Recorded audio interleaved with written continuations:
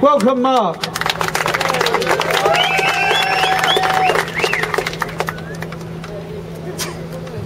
Friends, what we heard a few minutes ago about the way in which the violence was carried out against the protesters, against those on the flotilla who were attacked by the Israeli forces and the way they were killed, underlines the bravery of the hundreds of supporters of Gaza and the Palestinians who are on that flotilla. And I salute their bravery, and I'm proud of the fact that we've had people from Scotland, people from Edinburgh and Glasgow, elsewhere on that flotilla. And all of us, I think, will support and recognise their bravery. And what their bravery has done is not just been to support one flotilla, but it has helped put the focus of the world, the attention of the world, on the scandal, the crime that is the blockade of Gaza.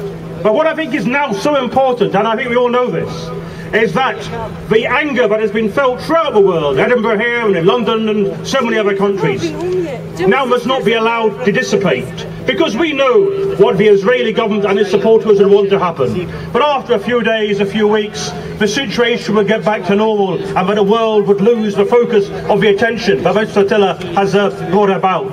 And we know that just as the people on the flotilla faced danger for a few days from the Israeli forces, there are millions in Palestine who face that danger every day of their lives. And that is what we must not be allowed to forget. So that is why it is so crucial that this campaign, that this flotilla, which has brought so many thousands out of the streets, people who had not before protested about Gaza and Palestine, this campaign must continue, must be pressed home here in Scotland, here in the UK, here in Edinburgh. So keep up the pressure. Make sure your MPs and MSPs are supporting the campaign, not just today, but on every day, in every campaign, every arena where they can do that. And so together we can indeed get not just an end to the siege of Gaza, an end to the blockade, but an end to the settlement building, an end to the house demolitions, and ultimately justice for the Palestinians, and peace for the Palestinians, and indeed peace for Israel as well. That must be our aim, that we must do. Let's keep that campaign forward today, and I certainly give my total support to that campaign here today, and will do so in Parliament in future as well. Thank you.